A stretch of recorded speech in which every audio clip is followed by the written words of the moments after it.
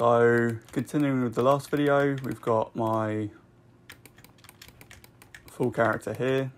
I haven't done much since the last video, but I'm going to do the texturing side of the face and Mary. So continuing with it, we have my base mesh that has all the clothes on top, the hair. The hair was in the last video, so if you want to check that out, go see it.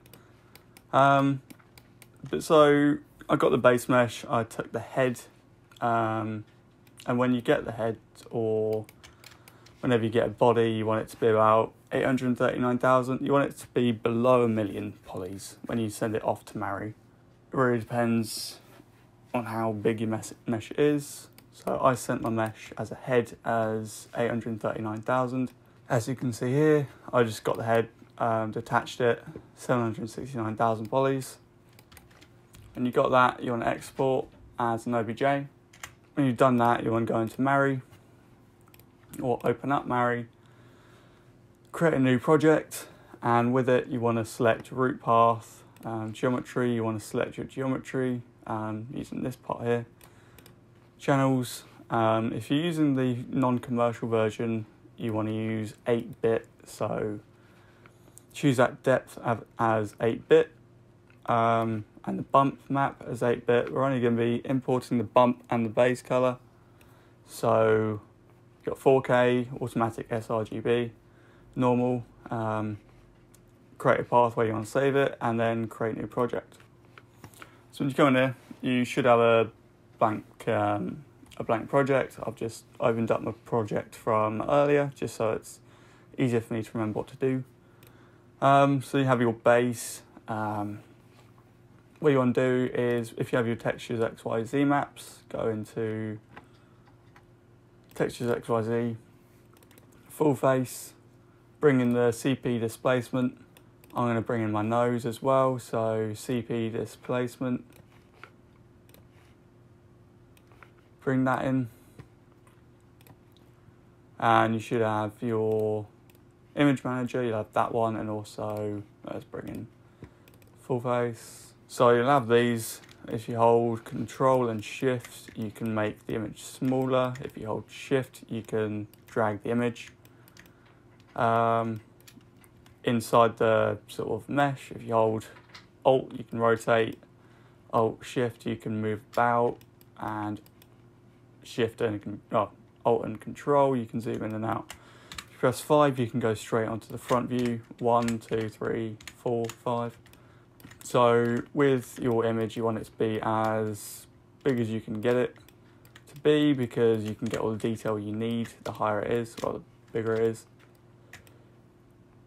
So because we have the nose and the face, we're just going to do two different parts. First, I've got the base layer. So when you have your base layer, all you have to do is add a new layer. That'll add a new layer. These you'll bring in later on, but create the layer so you can start drawing. Call it front face, and then just click on that. If you hold R and move left and right, you can make the draw size bigger. R up and down, you can make it, not sure what the word is, but less, I don't know. So start painting on your textures or your texture map. Make sure the lips match.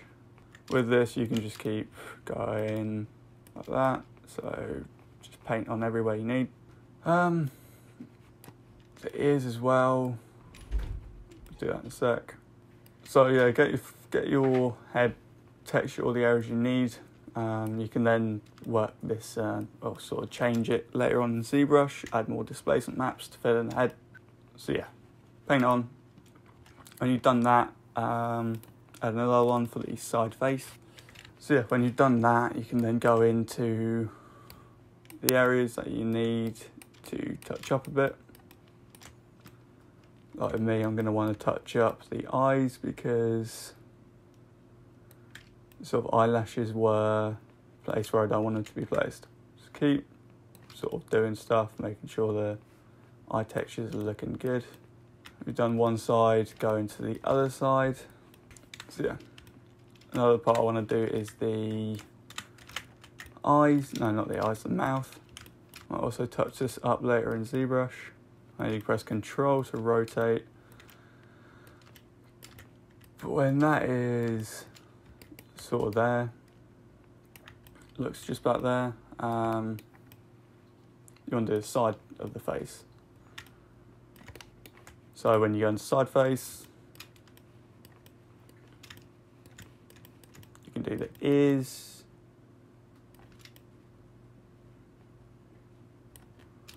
You can then get this little bit of the face here, and just sort of get rid of all that blurriness that you don't need.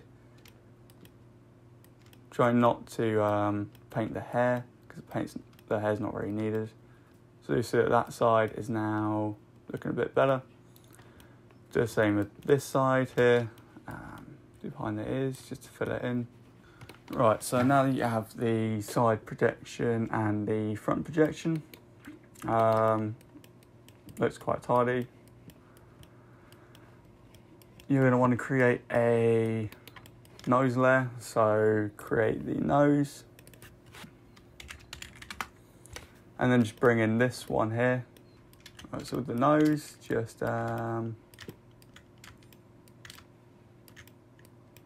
yeah, just fit it, make it look alright.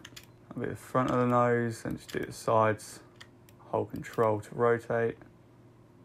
Then inside the nose, you want to just get a random colour or a random sort of texture, because it doesn't really matter. You just want to fill in that little area. Then do the other side of the nose. So when you got that, you should have all your nose textures, your mouth, your eyes, and your ears. Everything should be done. Just done that, create a shuffle. This then allows it to be shown in your RGB settings, which are different, just shows different levels of detail. Create a level, create levels. Make sure your black's low, your white's quite high. Try and balance it out so you can see the sort of level of detail. If it looks all right to you, all you have to do is create a gamma, invert it,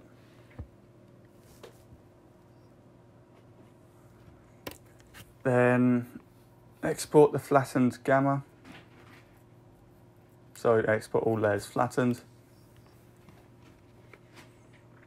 Check which one it is. So I've got G. Yeah, I've got G. So export flattened.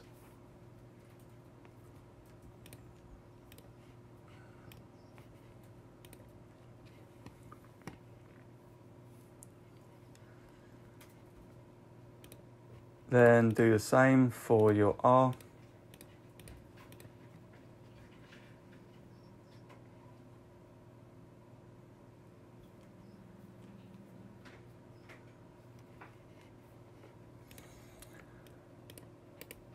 Export flattened, all those flattened. R gamma.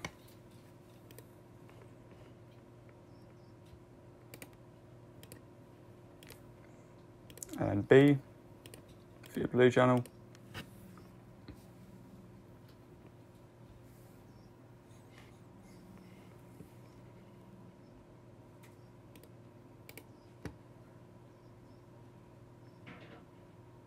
Export all those flattened.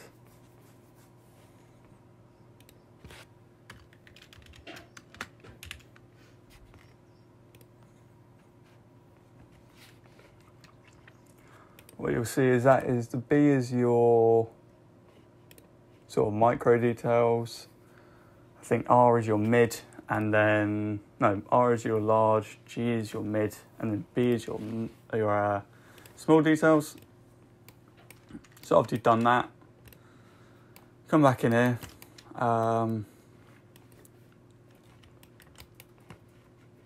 Select all high. Create a layer, so delete that layer.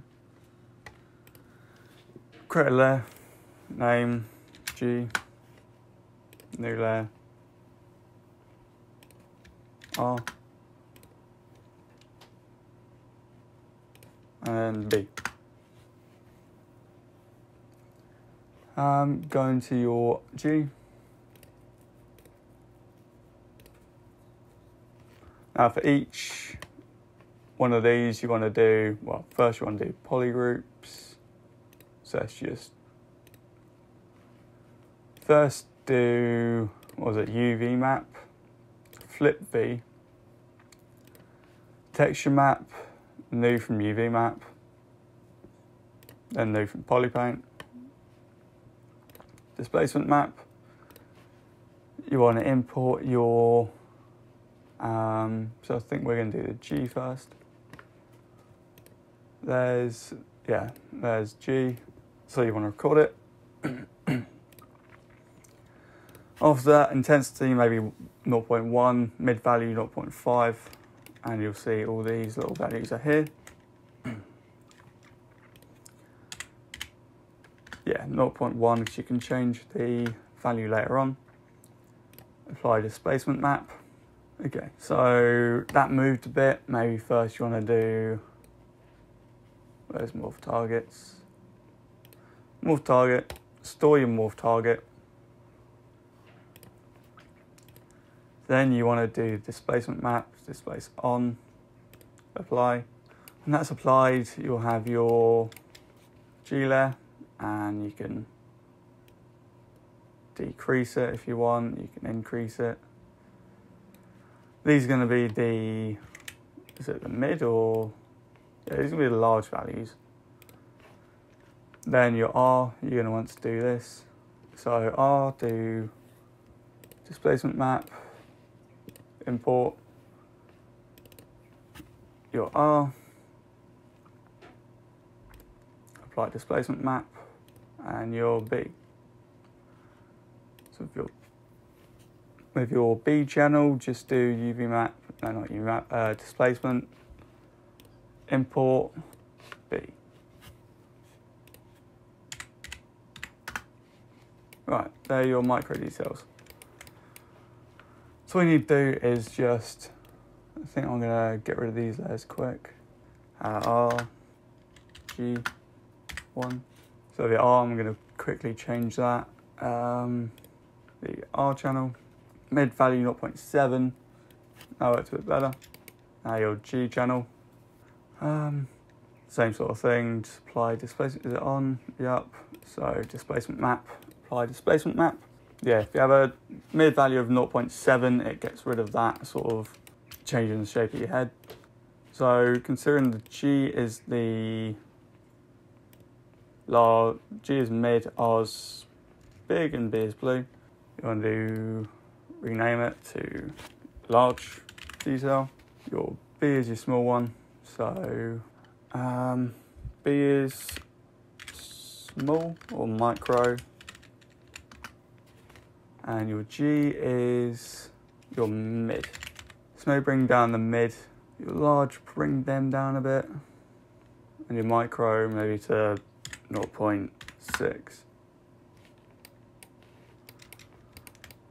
You can change those values later on, but that is a brief tutorial on how to get your Mari textures in and out to ZBrush.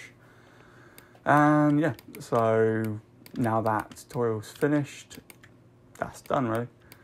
So I hope you guys learned something. I hope it was informative, and if it did, leave a like and subscribe, and I'll see you in the next video where I go through detailing the clothes, and after that probably UVing and texturing. But yeah, bye.